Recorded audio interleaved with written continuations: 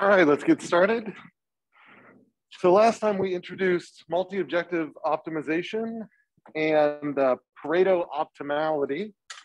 So Pareto optimality being a way to balance objectives to ensure that when you're doing a design problem or when you're trying to come up with solutions for stakeholders, the focus is not on finding a particular solution, but on excluding solutions that are clearly bad, and that there are better solutions that would be better in all of your objectives. And so it's for finding the solutions that are really on the trade-off space. And so if I was to summarize kind of like, to me, Pareto optimality is a very engineering way of thinking things, because as engineers, we really should be always seeking the Pareto frontier. If we have two objectives for anything, so if I were to draw, say, two objectives, F1 and F2, so this is just objective 1 and objective 2,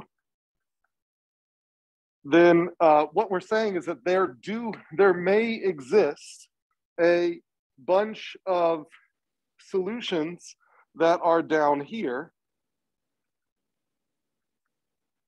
but of all of these solutions, there is something we can do that can make both objectives better. So if it's good, if this is the good direction, and this is the good direction,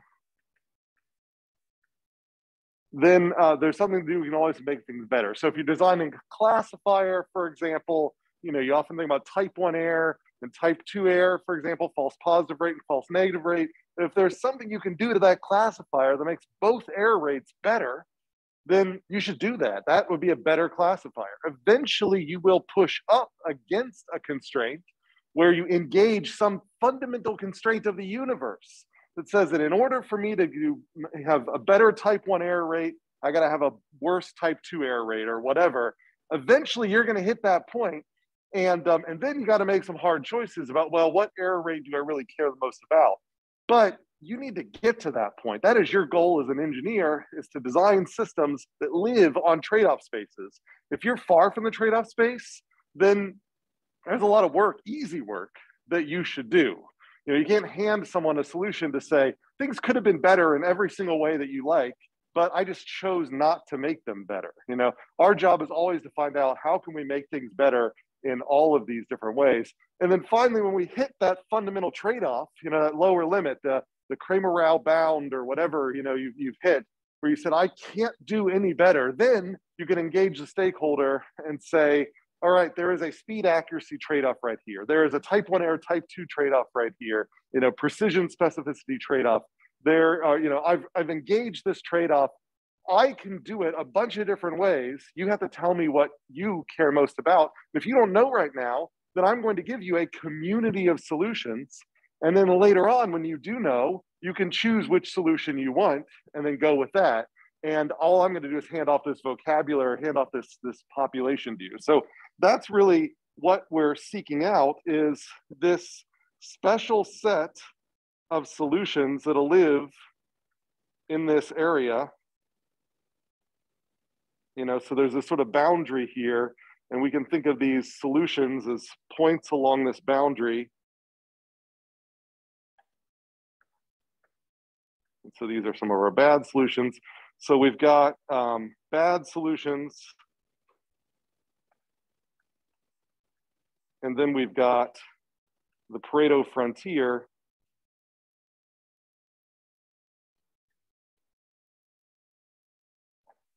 Of solutions in trade-off.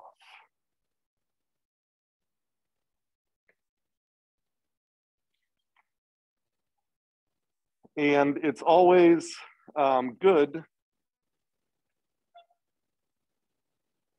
So it's always good to move in this direction, but the frontier is the limit on how far you can move in that direction. Yeah. I remember last class you said how each point along the frontier is different sigma value, and the F1 minus sigma F2 is maximizer. Right. So And you're talking about using the evolutionary algorithm to get there. But what if I were to just like change sigma incrementally from like 0 to 1 and just maximize it each time and get that frontier that way? Yeah, in well-behaved optimization objectives, so, you know, basically, if you imagine if I had a bunch of optimization objectives that were convex, for example, then I can get the entire frontier by solving a single optimization problem, exactly as you say, where I'm going to solve, you know, I can think of this Pareto frontier as solutions, you know, for example, this is, if I'm saying maximize WF1 plus 1 minus WF2, where W is any value between 0 and 1, then I could solve this maximization problem over and over and over again for different W values. And that would allow me to get along this frontier. So that would be one way to get this frontier under certain assumptions about the well-behavingness of these two functions here. So things get a little hairier when these functions get pretty ugly, and if they sort of have a lot of interesting, you know, like if they've non-convexity, if they've got gaps, there's a bunch of other little things that this may not end up actually finding the whole frontier, but this generally for almost every realistic optimization objective, then you can think of every point along this frontier as one particular W value. So this might be, you know, W is close to 0, and this down here is where W is close to 1. I've heard that term used before, convex and non-convex. I'm not sure I understand what that's. Oh yes, so the term, so when I refer to convexity of a function, so I'm just referring to its curvature. And so if I'm talking about and so this is a little bit of a tangent, and that's not meant to be a pun, but if I have a function f1 of x, then convexity basically means that, so if I were to graph this function, if I were to pick any 2 points on the function and draw a line in between them, every point on that line would be above the function. That's what convexity means. And so in concavity is sort of the opposite of that, where so if I were to flip this around, then a concave function would say that every point would be below the line. So that's all sort of convexity is saying, is that it has kind of a consistent curvature, so that you know that if you, to put it in sort of a simpler terms, if you were to find a point where f prime is equal to 0, then if it's convex, then you know that's a minimum. Okay. Well, if I know that's, yeah, so great. So this would be like f prime is equal to 0 and f double prime is less than 0. You know, that sort of captures that. Okay, so yeah, so this is just our kind of our general, this is this Pareto framework. So we are looking for this community of solutions. So I'll write that community of solutions. So it's a set output, and we might refer to particular spots, you know, in this community, or different values of W. We can think of them as niches, where we're not saying one niche is better than the other. We're just saying in some niche, there's a bigger prioritization for speed, and another niche is a bigger prioritization for accuracy.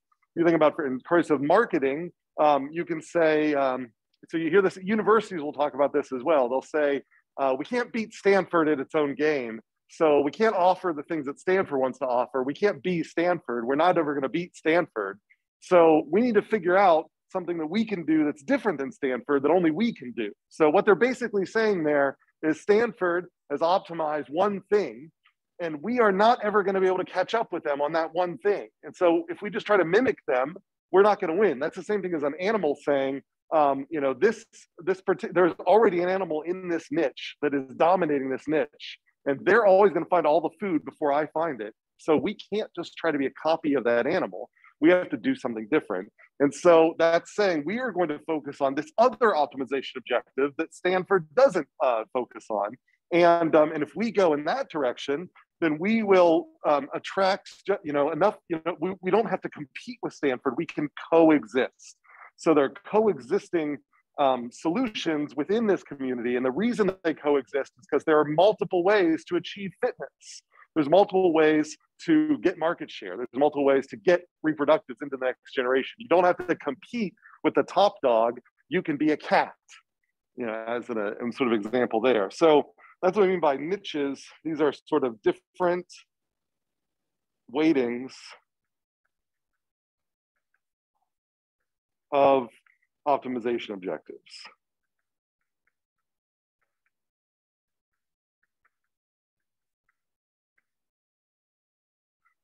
And so we believe that natural selection pushes things toward the Pareto frontier of all of the different characters within phenotypes. And so, so instead of referring to optimization objectives in a natural sort of in an evolutionary sense, we might refer to this as a character. So character 1, and this over here as a character 2. And all of the characters together make up the phenotype, and all the phenotypes are judged by their fitness. But there's multiple ways for you to have 10 offspring. You can have 10 offspring being the fastest predator. You can have 10 offspring being the most cryptic prey. You know, so if you can hide really well, then you can coexist with the predator who can run really fast. You can both live in the same area because the predator is going to be eating different prey and you're going to be hiding from the predator. You're both going to be fine. You're both going to be coexisting. You're both going to be having 10 offspring. So you'll both have the same fitness. So you'll both be sitting on the same Pareto frontier, but you'll have been designed, if we want to use that term, based on very different optimization pressures. And so that's what we're trying to now build, our optimization algorithms that, like nature, produce diversity of solutions simultaneously, not by solving this problem over and over again. Okay, questions about that? Is that clear? Let me see if there's questions online. All right, just confirmation about hearing, okay. Great. All right, so we started to introduce some of these algorithms last time, and I guess not surprisingly, maybe, when people started thinking about multi-objective optimization algorithms, and of which them evolutionary algorithms are extremely common ways to solve multi-objective optimization, just because evolutionary algorithms have this multiple, using multiple solutions simultaneously, because you want a set-based output, you want a community output, and you automatically get that for free in an evolutionary algorithm. So a bunch of other optimization algorithms don't have communities of individuals running around, so they often do not naturally solve the multi-objective problem, but evolutionary algorithms do. Some of the other swarm-based algorithms we'll talk about in a couple of units also have natural adaptations to the multi-objective problem. But evolutionary algorithms, I'd say, were some of the first to really get at this multi-objective problem. Okay, so I kind of mentioned it's natural for us to think about the weights as a way to conceptualize what's going on here. And so it's natural to believe that the first evolutionary algorithms to produce multi-objective outputs just kind of toyed with this idea of how do I kind of create diversity in the weights in the population. And if I could somehow have a diversity in the weights in the population, then maybe my population will tend to move toward the frontier. But then when it hits the frontier, it'll maintain diversity along it, which is the ultimate goal. And so I mentioned last time that some of the first approaches were just these random, well, I don't know if I want to jump straight to some of the first approaches were these weight-based, like for example, our example one is the weight-based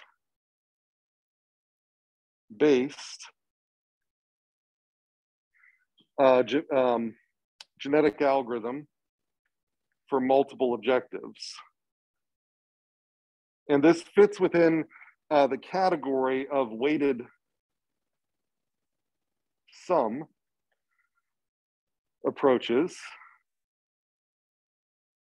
And as I started to talk about last time, in the weight-based GA, it's just a traditional GA. But you're going to make the weights part of the chromosome.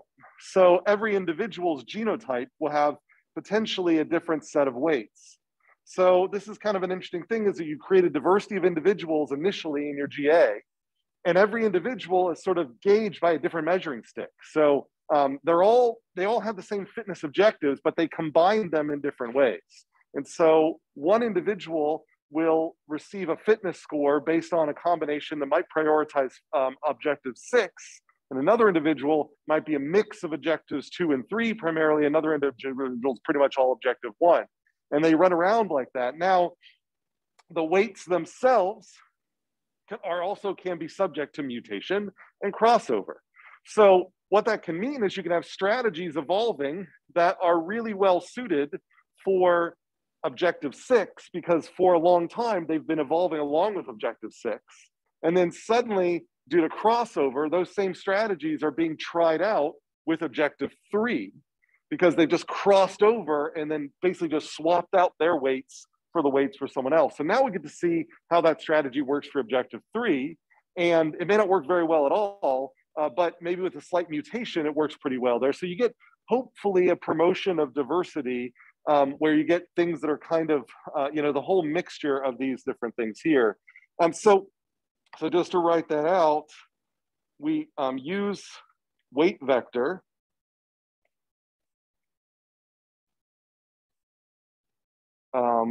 I'll say W1, W2, up to Wn as part of chromosome. And there was a question last time, is there a constraint that the weight vector adds up to 1? And I forgot to take a look at WBGA-MO to see if they did that. I think off the top of my head that they did make the constraint that the weights have to sum to 1. It makes sense that they would, but I think it would work just as well if they didn't. It just might take longer. But so we'll just say, without me verifying here, that these weights for each individual, before you allow the individual to go to the next generation, get normalized equaling to 1. This is conjecture.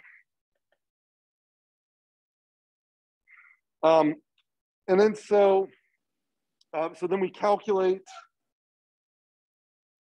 each individual's fitness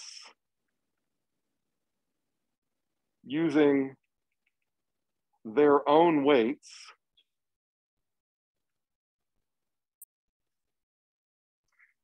And then that way we hopefully optimize multiple trade-offs simultaneously. All right, so that's a relatively simple approach of shoehorning the multiple objectives into a traditional GA. We're going to update the fitness function so that it combines multiple objectives, and we're going to combine it differently for every individual. And we're going to allow those combinations to mutate themselves, because as we mutate the combinations, we start exploiting different areas of that community. So you could start out with a random community that's somewhere down here, and they'll gradually be drawn up to the frontier. And then as their weights mutate, then they'll be drawn to different regions of the frontier. But because their weights are mutating, then hopefully they don't just end up all being attracted to 1 point or 2 points on the frontier. That's the hope. So any questions about this general approach? Pretty straightforward. As with most straightforward approaches, works marginally well. This is a good example of a proof of concept, but most multi-objective genetic algorithms nowadays don't use approaches like these because it doesn't really give you the diversity that you want. but it was one of the first kind of approaches because it's pretty easy to implement. Okay, so so then, you can imagine variations on this theme. So the other kind of popular variation was the random weight GA.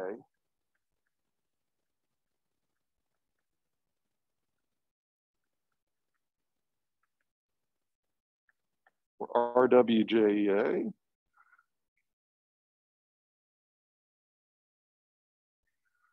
And so the basic outline of this algorithm is it's a slight modification of the GA itself, but only slightly, and you can kind of maybe guess how it's going to change here. So we have a random initial population.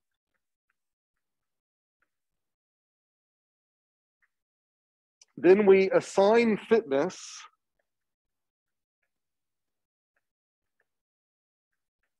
by, we're going to draw a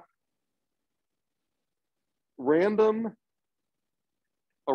weight, which I'll call U of K, from 0 to 1, for each objective.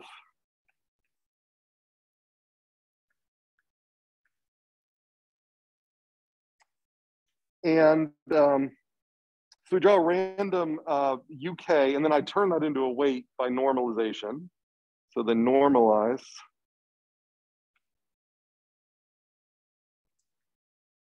And so I normalize that by just creating a WK is equal to UK divided by the sum of all the U's. So I'll call it UI. And then I calculate fitness based on random weights.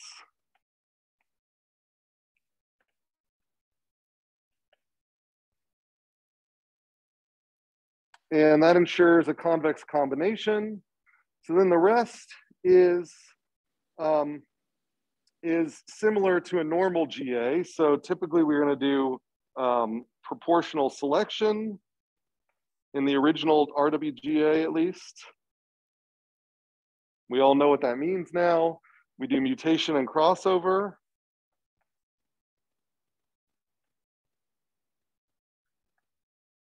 And then they have elites in this one. We didn't do elites in the GA that we wrote, but I talked about them a little bit. But they have a set of elites, so they update E, it's a set of elites, with newly discovered, and I'll introduce a term that I haven't formally defined yet, but I'll do that, non-dominated solutions.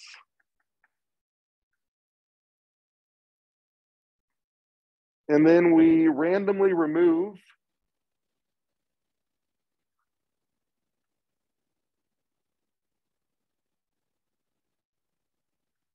some number, so I'll say NE solutions from population and replace with members from E.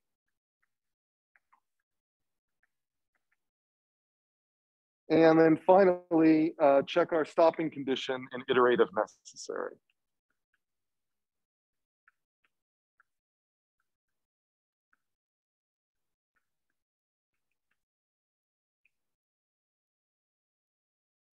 All right, so there were two major differences.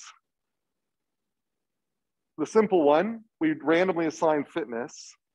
And then the other thing is that they are constantly updating this set of elites, but these elites are non-dominated solutions. Now, what we mean by non-dominated is these are strategies for which there is no other strategy in the population that does better than that strategy in all other optimization objectives. So when we talk about Pareto optimality, we will sometimes use the term a dominated solution. A dominated solution is one that that is a Pareto movement from the solution that it is dominating. And so a dominated, or I don't know if I said that backwards, a dominated solution is one where there is a solution that dominates it that is a Pareto movement away from it. So if there is another solution that is better in all optimization criteria and all optimization objectives than this solution, then that other solution we say dominates this solution down here. So when we're running these multi-objective optimization algorithms, we're trying to create a set of non-dominated solutions that are always non-dominated, that are the non-dominated solutions, because the Pareto set, the Pareto community here, this community is a community of so-called non-dominated solutions. So again, Pareto optimality is really about excluding the bad solutions, not finding the best solution. And so the solution along the community are all the ones that can't be excluded. And we also refer to those as non-dominated solutions. So these, it's referring to the non-dominated solutions in one generation of this. We're hoping that this will converge so that the non-dominated solutions in each generation will end up converging to a sample of the Pareto frontier. All right, and so the interesting thing about this, especially this random removal part, is that it has two populations that it's maintaining. It has a memory of the non-dominated solutions that it's constantly updating. And by, notice I say update here, this means that if you find that one of your elites is now dominated, you get rid of it, because you've now found something that dominates it. So you look at all your elites, and then you see if all the new strategies you found, is one of the new strategies, does it dominate one of the elites in your current elites? If it does, get rid of that old elite, replace it with a new one that dominated, and so keep updating that. So we're constantly updating our set of what we think are samples of the Pareto frontier. And whenever we have evidence that it's not on the Pareto frontier, we exclude them from that set. So that's what we're doing right here. And then we leave some random individuals in the population, but then we also just get rid of some of them and then put some of our elites in instead, just to keep things interesting and kind of drive a little bit more pressure. And we just can't let this thing run. And so we're constantly having the population of competitors and the memory of all of our dominators in here. And like I say, they're dominators, meaning they're non-dominated themselves. So it is a variation. It is still in the spirit of the weight-based GA, but it is actually a significant variation on how the GA runs. So questions on this, on the random weight GA? Yeah. So are we generating a random weight vector that we use for all of the population, or we give it for the random weight vector, and this is another, so you also were the one that asked about the previous question. I often, it's so been, and again, RWGA is so deprecated, I'd have to look back to confirm whether RWGA does it every time. My gut feeling is that RWGA does this every generation, and then everyone in that generation is assessed by this weight. But I hesitate, because that would mean that every generation is going to pull the generations to one spot on the frontier, which is why if I was writing to RWGA, I probably would be tempted to have this, every individual would draw a new set of random weights to make it very similar to weight-based. So I don't know for sure, but right now I guess I'm leaning towards mimicking the weight-based, where every individual gets a new randomized combination. Okay. See, there's question. I see some questions online, and let me say that E will be final solution set at termination. Okay, so I see are elites subject to random weights from the subsequent step is one of the questions there. And the elites, again, are just a memory. So when they're put back in the population and that population cycles, then they will be subject to whatever weights assess their fitness in the next step. So the elites don't get a pass on competition. The elites are just kept over as memory of what's been found so far. And so the idea here is in theory, you might find some elites up here, but then the algorithm is going to shift its focus down here. And so you want to remember that these were still up here, which is why we maintain two populations, a memory of the non-dominated ones, and then also the freedom to walk around the Pareto frontier. That's what they're trying to establish. So anybody who makes it into the population will be scrutinized by these weights and then seen if they end up getting to be challenge the existing elites by adding a non-dominated solution and removing an old elite. So yeah, elites don't get a free pass. They definitely get to be evaluated later. Oh, great question. How do we know it's a non-dominated solution? So how do you figure out if it's a non-dominated solution? This is an interesting computational problem. Every time you have a strategy, you got to do all the pairwise combinations to figure out if another strategy, if I have two strategies next to each other, I need to say, does this strategy dominate this strategy? Well, what I need to do for that is for those two strategies, I need to go through every optimization objective. So you have n optimization objectives and ask for optimization objective 1, who's better? For optimization objective 2, who's better?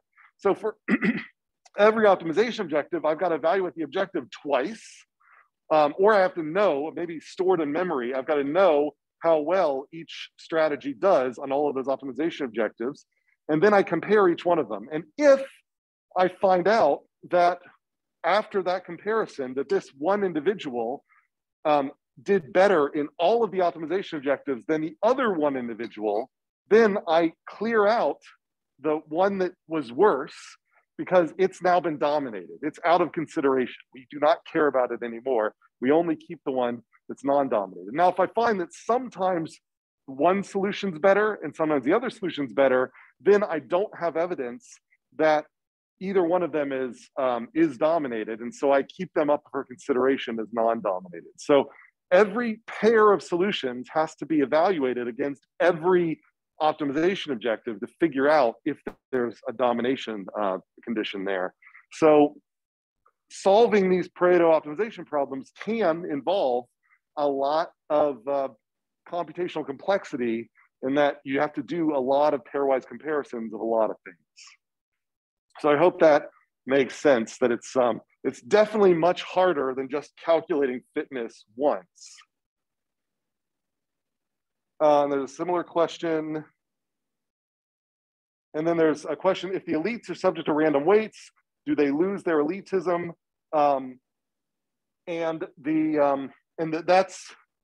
Yes, so that again, it goes back to the previous question, is that if an elite gets placed into the population, and then the population ends up here generating some variations that then when they get back to the elites, they compare to all the elites. And now one of the new variations ends up, possibly an offspring of the previous elite, ends up dominating one of the old elites, then the old elites get wiped out. So this group of elites doesn't necessarily grow. You can actually start with a huge number of elites, and then one solution might dominate all of them. And then all of the old elites get thrown away. And the new elite set is just that one solution that dominates all of them. Okay. And these are all great questions because as we get to more complex multi-objective population algorithms here, then these ideas will become more and more salient and at the sort of the front of the algorithm, where we culminate in so-called Pareto-ranking, which is all about this. And then there's this question, essentially, are you cantering the f of x? I don't think I understand the question there, so if I don't haven't answered that, then maybe we can take that offline. Okay, so that's RWGA. Everybody okay with that? Okay.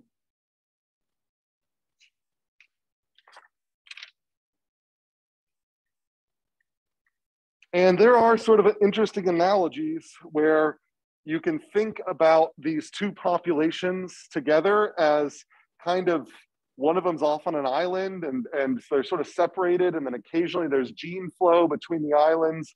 I'm not going to go into that too much now, but if that helps you, if you want to kind of think about that, you can think about that. And as we get into multimodal optimization, then that idea of islanding and gene flow will become really important. So we'll get there. Okay, so those are our kind of weight-based GAs. The other case, there's three cases I kind of want to go over here. So the other case we can consider is, instead of playing with the weights, we can do an alternating of the objective functions.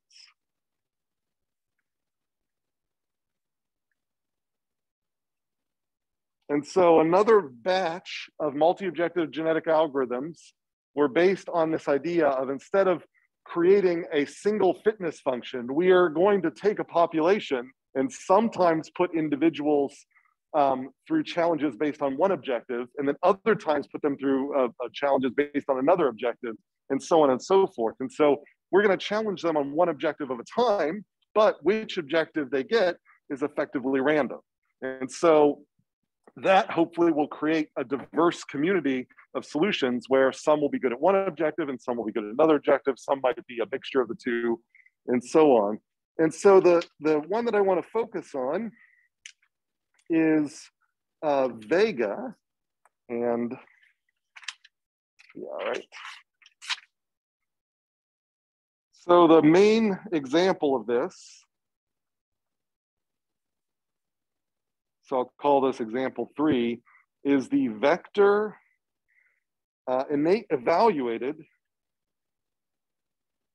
GA, otherwise known as VEGA.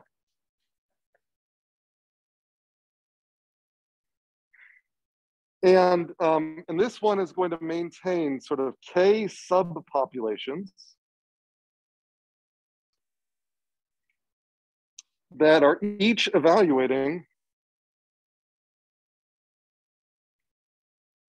a different objective function and migrating between populations.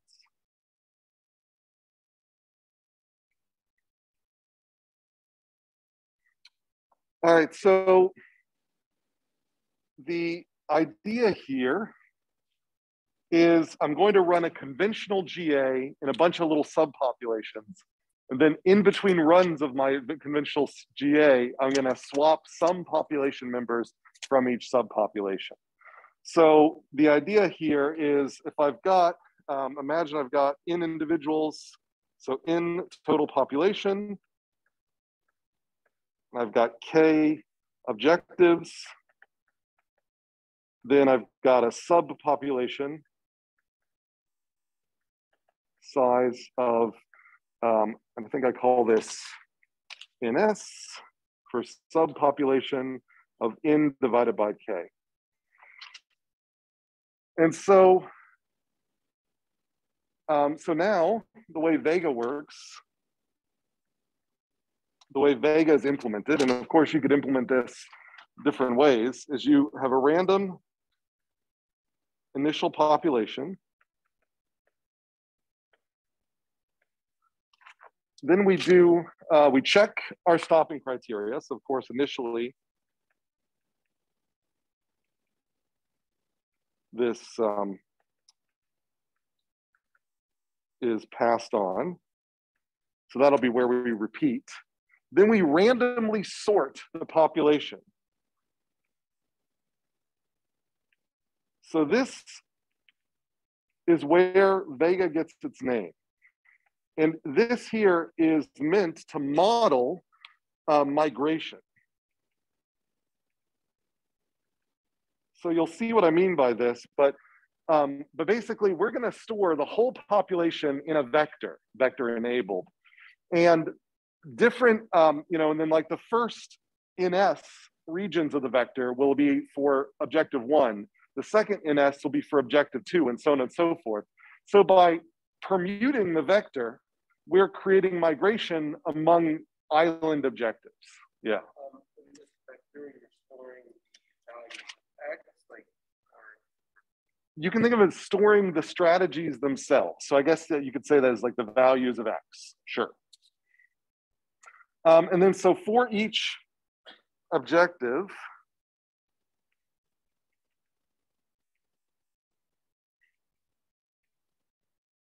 which I think I call K. So from K, from 1 to big K. So this is little k and this is big K. So I guess I'll make this big K to try to make that a little clearer in my awful handwriting. Then I assign fitness to the kth population based on objective K. And then I select NS solutions from subpopulation, from the subpopulation, combine the subpopulations, apply process for iteration. So the, let me write this out.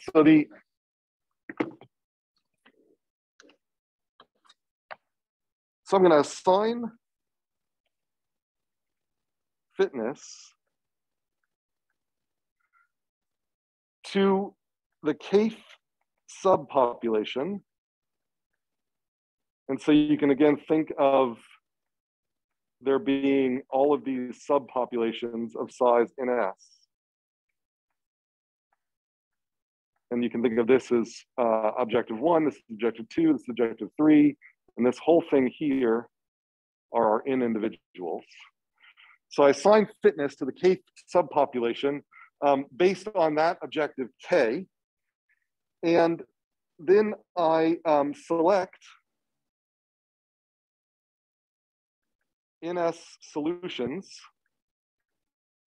from that subpopulation. So, so however you're doing your fitness, your selection operator, you can think of the assigning the fitness as creating growth within the population, but then that population has to fit within our NS bubble. So this really together is just a selection operator that sets up the next generation for the next GA for kind of that subpopulation.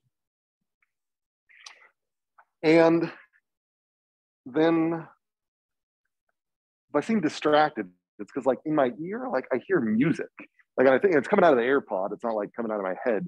And I don't think it's music from like somebody with their mic on, although it could be. It almost, oh, you can hear it from here? Oh, that's interesting. Oh yeah, I wonder, let me see if there's, under the participant list here, if somebody's gonna get muted.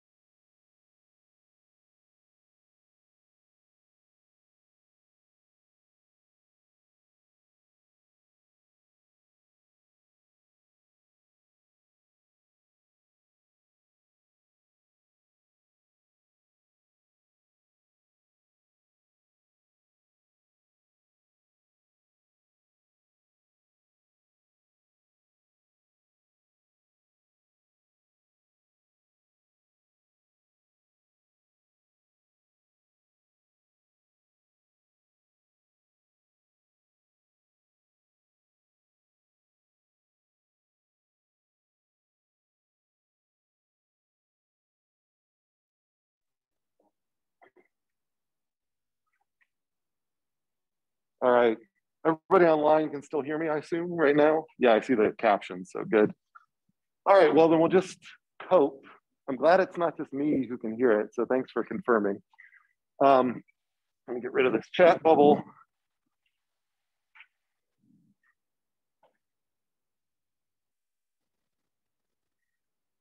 All right, sorry about that, folks. Okay, so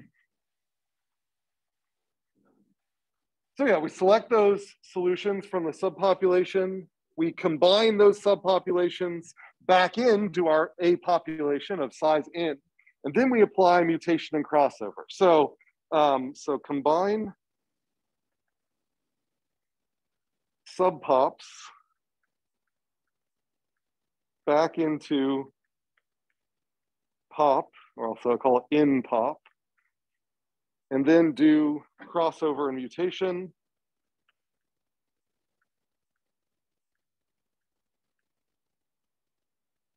And then we iterate. So this is step 2.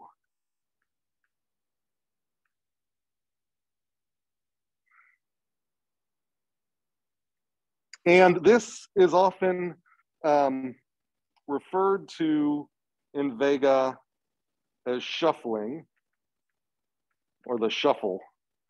So it is, you shuffle this population, and based on wherever they land, that's the fitness that they have to deal with. And then they end up getting offspring based on that. And then that sets up the new population based on wherever the parents landed and how they were evaluated. And then those offspring, well, so then it's just kind of the standard crossover mutation dynamics. And so however well the parents did, that determines how they did within the subpopulation. And then from there, they could cross over, but they're going to be crossing over across the whole population. So the idea here is that I could still, even though they competed just within one subpopulation, like this one here, they could potentially still have sex across subpopulations, mixing components that are far off. So you're shuffling to determine how the fitness is associated, but then you're still mixing across a larger subpopulation. And so you can think of this, like I said initially, as kind of a GA applied to K objectives, like K different parallel GAs. But it's more nuanced than that, because you're just sort of assigning the fitness in the little sub areas, but you're still doing crossover across the whole population. So it was just an attempt for them to try to do better at, it was just an attempt to try to create what they viewed was sort of speciation. So the thought was here is that possibly you could create, you'd have more pressure to create speciation into these niches, and that would produce more diversity. But it's totally empirical, and it turns out that VEGA is, I think you can show that VEGA cannot really do any better than the randomly weighted ones. It just ends up actually producing the same types of populations as the randomly weighted ones. And so neither randomly weighting or alternating objective functions, they all actually degenerate into the same type. And neither of them do that well compared to our last case, which is the modern way to do it, which is the Pareto-ranking approaches. So that's what I'm about to then cover here in the last bit of class. So any questions on VEGA? It's an approach not based on weight, but ends up producing the same outcome as the weight-based approaches. Let me see. I see, so for each chunk of the population, NS gets a different fitness function. That's right, but who is in these positions is going to vary. So because of the shuffling, then you might be up against objective 1 in the first generation, but then you might get shuffled into objective 3 for the next generation, and so on and so forth. And so where you are in the whole population determines how you're going to be evaluated, but then you may not stay there. So there's a lot of migration. Okay. All right, any other questions online? Still that? I'm pretty sure that projector is just dying. So maybe after class, I'll try turning it off and seeing if that fixes it. Okay, so neither one of these are particularly good relative to this last class, which is the modern way to do multi-objective genetic algorithms. And there are, of course, variations on this class, but they all kind of, the main features come from this. And so this class 3 is the Pareto ranking approaches.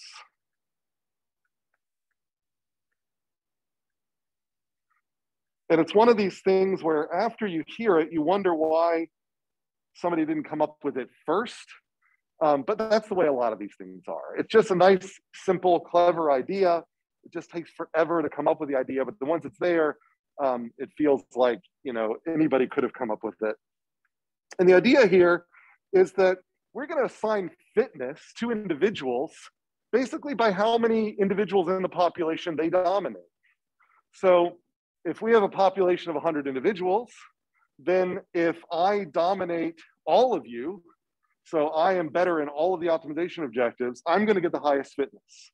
And if one of you dominates all but me, you'll get the second highest fitness, and so on. So it's like a ranking-based selection, but the ranks that we'll use for the rank-based selection won't be based on evaluating a particular fitness function. It'll be based on how many of the current population you currently dominate. That's the Pareto ranking approach. So, so that's all I'm sort of saying here. So I'm going to say rank individuals in population by how many others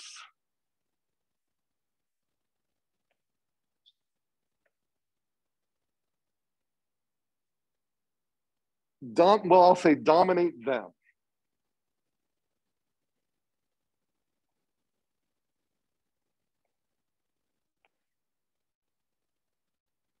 And this is sort of the, if we're doing a minimization.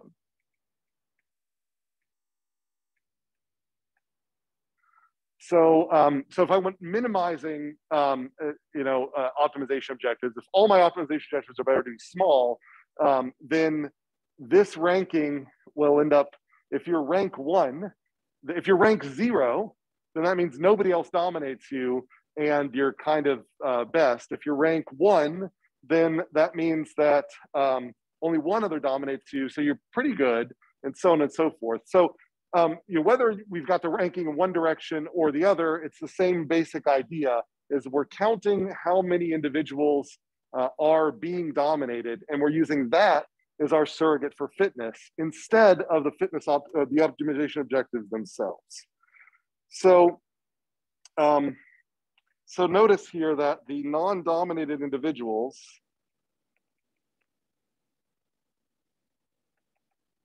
all have same rank. And that's the beautiful part about this, is that this puts pressure toward the frontier, but when you're on the frontier, everybody's equal. So that allows for any initial diversity to be retained. It allows for new diversity, if you have diversity creating mechanisms, to be created, and so that you can actually create diversity along the frontier. All of these other approaches that were strictly tied to the optimization objective tried to, blend things a bit, but ultimately there was always a way that at a small scale, within a generation, that even those that were even 2 individuals that are on the frontier might, if you were using optimization objective 1 instead of 3, or using one particular weights instead of another set of weights, then those on the frontier could, at least at a small scale, one could appear to be better than the other. In this case, if you are on the frontier or getting close to the frontier, as close as anyone else has gotten to the frontier, you're no different than anyone else. And that helps preserve diversity as you're moving toward the frontier, because you're not getting rid of diversity in the small scale. So we define fitness by rank.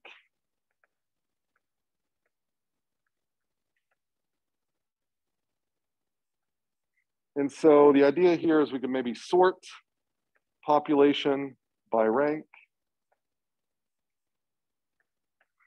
And then we can assign fitness by interpolation.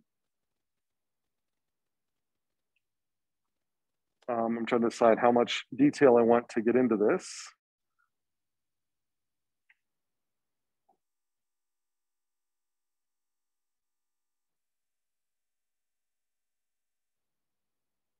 yeah, I'm just going to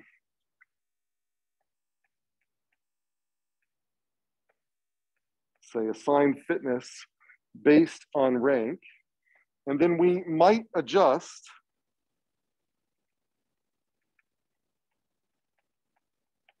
to penalize things that decrease diversity. So to penalize clustering, etc. And there are a number of methods for these, and we'll talk about these methods more as we start talking about multimodal optimization. So things like niche count, things like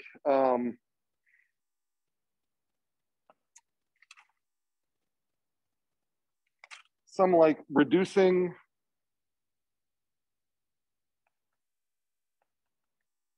fitness of those who have many others near them. And we'll learn other sorts of methods that are similar to this. And these all fit within what is referred to as fitness sharing methods.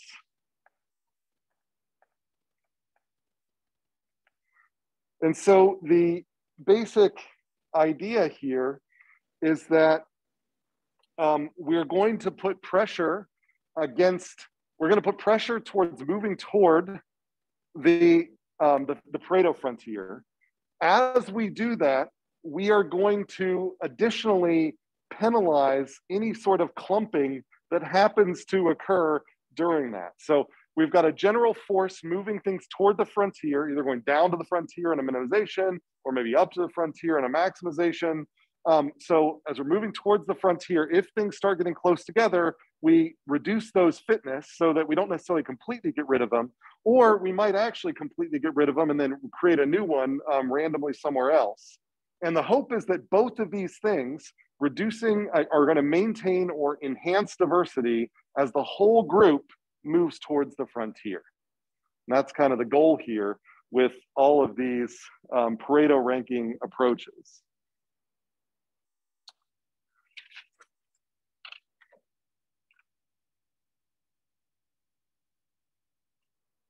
Right.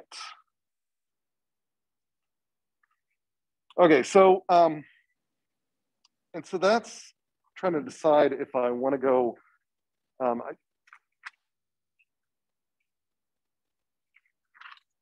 So as I go this, so especially over my pacing changes every semester because like the modality changes every semester that I've taught this. So I'm just deciding how much detail I want to go into, and that, or how much do I want to get into the next unit. And I think the next unit is going to pick up where I wanted to pick up off. So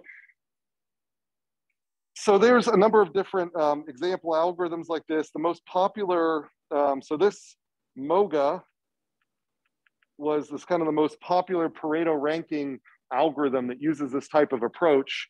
And there's the more modern ones though are NSGA and NSGA-II, and now there's actually an NSGA-III. So if you were to be doing a major research project with really sophisticated multi-objective that you were trying to do, so like if you go into a program like MATLAB, they're probably just going to implement MOGA.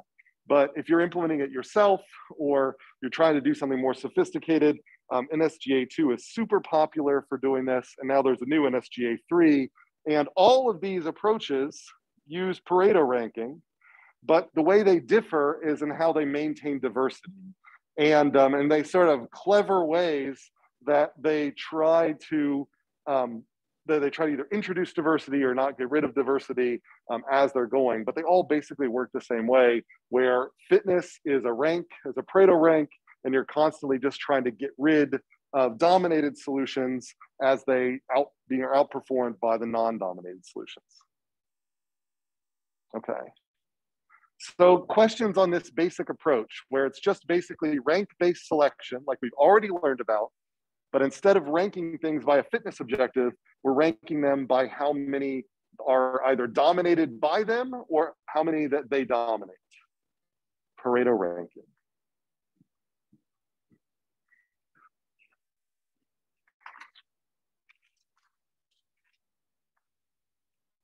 Let me see if there's questions online.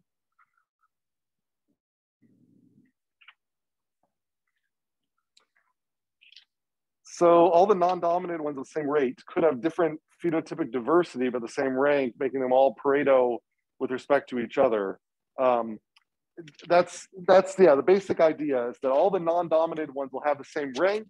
So there will be no selective reason for them to be gotten rid of.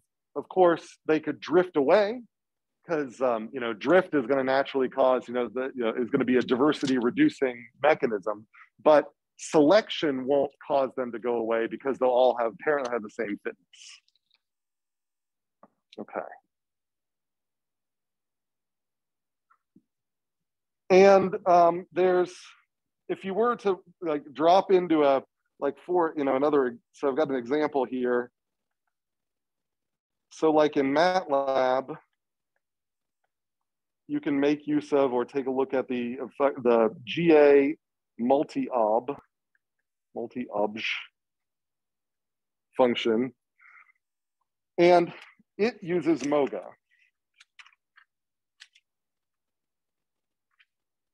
Which is an implementation of MOGA, which is Pareto ranking.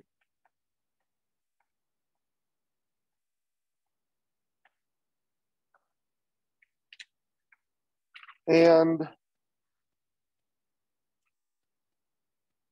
basically the way it works is it initializes the pop. It evaluates all optimization objectives for everyone in the pop. It assigns rank based on these evaluations, so based on Pareto dominance.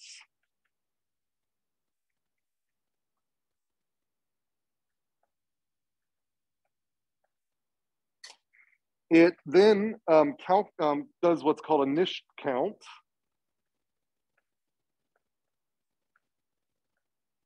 And so this basically is for every individual, how many neighbors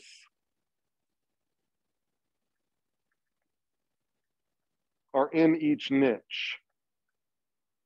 So as we'll talk about in a little more detail when we talk about multimodal optimization, there are different ways to define a niche. Is it a niche in fitness space? Is it a niche in strategy space?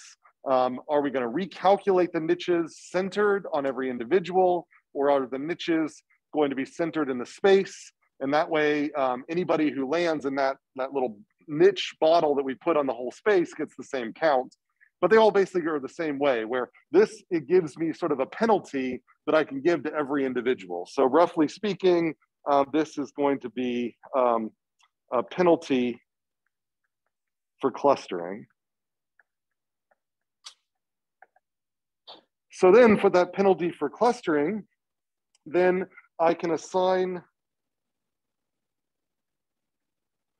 a shared fitness, which is basically going to be the fitness divided by the count. So if I'm the only one in my niche, I get all the fitness. If there's two of us in the niche, then we share the fitness. We both get half of the fitness from there. And that means it's half as likely for either one of us to get into the next generation, but it's just as likely for one of us to get into the next generation. So we are very similar solutions, and that's why we don't want to sort of overpopulate, because that's just going to get rid of the diversity. So that's an attempt to say, you guys are so similar, you're both fine. I don't care who goes through, just one of you goes through. And that's what niche sharing does, that's shared fitness. And then from there, we can do pretty much the, iterate with conventional GA based on rank, I'll say Pareto rank based fitness with fitness sharing by niche count.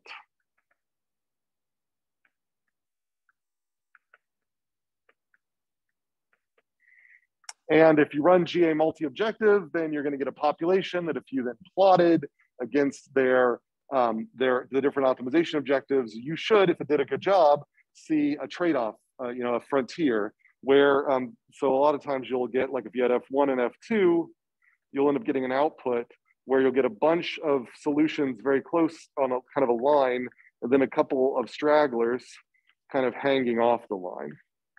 And I think GA multi-objective by default minimizes. And so you can imagine actually putting the stragglers being above the line.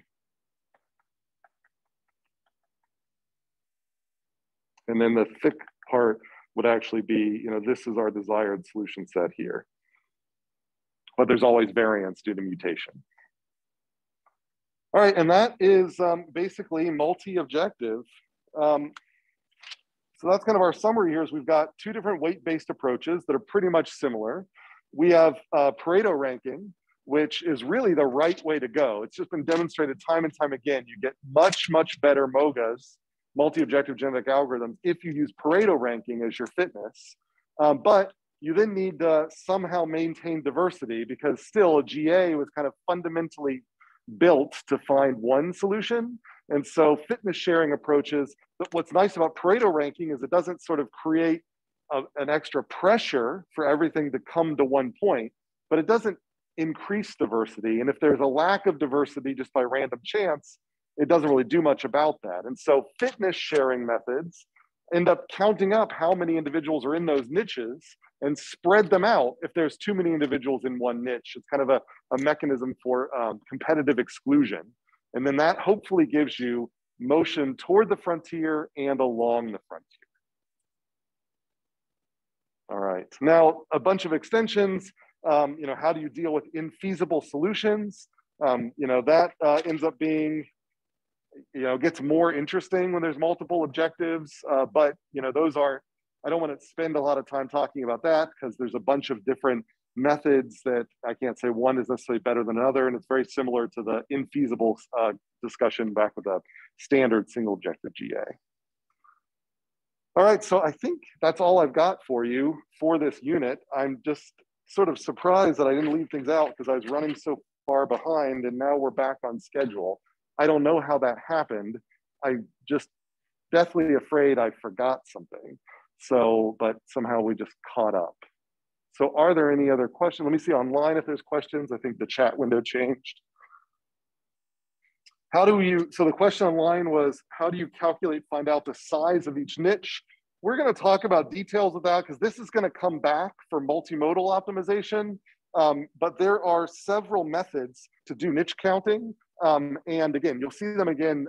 I'll show you a couple of different options for multimodal because it's really important for multimodal. But just as a preview of that, it's kind of like I was mentioning before, you could imagine, for example, you go to every individual and then you say, I'm gonna say in decision space, I'm gonna set a Euclidean distance of 1 unit. So if I'm sitting in a decision variable, I've got X1 here, X2 here, and I'm gonna draw a circle around every individual of 1 unit in every direction. And I'm gonna call that a niche. And then I'm gonna count how many other individuals are in that circle of 1 unit around that. So one way you could do niche counting here is I've got my X1, my X2, I've got some potential strategy here. It's got its own fitness, F. I draw a circle around it. Other individuals might be in that circle and other are outside it. So here I might say this has a niche count of 5 because there's 5 individuals inside that circle. So the actual fitness here is going to be F divided by 5 to account for the 5 individuals within that niche. So I can do that in decision space. So this is like niche counting. Or I could have done that, the exact same thing, but in optimization space. So I could say I've got the same individual, it's got individuals around it, I draw the circle, and then I can say how many individuals cluster around it. There's a bunch of other things I can do too. These bubbles don't have to be centered on individuals. They could actually be in the space itself. And so then I could say a priori that either one of these spaces, be it X or F, is cut up into blocks that I'm predefining as niches. And then I can say how many individuals show up. If you are in a block and that block has got 8 individuals, then the niche count for everybody in that block is 8. So I hope you can see that niche counting adds a significant other layer of computational complexity to calculate these counts for every single individual. And there are a bunch of clever ways to try to reduce that complexity. You have to consider what's the most functional. Most people find that counting in the function space is more functional than the decision space. But it might be easier for you to build a map a priori in the decision space where you don't have to do the count for every individual. You can actually do the count based on the location they're in. It might be harder to do that with a function space, and so on and so forth. So there's a bunch of computational issues in how to choose a niche count mechanism, but they all function very similarly where they penalize clustering. So we'll talk about other ways to penalize clustering. You might be able to dream some up. You might have seen some in machine learning and some of your clustering algorithms, maybe that promote clustering, and you just kind of do the opposite of that. But that's basically the idea of niche counting, is just tools for penalizing clustering. But I've run over, so if you need to go, feel free to go. If you have any other questions, I'm happy to take. Yeah. Is it ever worthwhile to use a proper clustering algorithm here, or is it better to stick to these tools? Because the normal clustering algorithm well, we'll talk. That's a great question of are off-the-shelf clustering algorithms that you could use? We'll talk about that in multimodal, where we'll actually sort of see relationships between k-means clustering and niche counting and so on and so forth. So that definitely will come out. If there's any questions in class, happy to take them. Online, any other lingering questions? If not, you guys can feel free to head out, and we will see you next week, and have a good weekend. Don't forget about the muddiest point.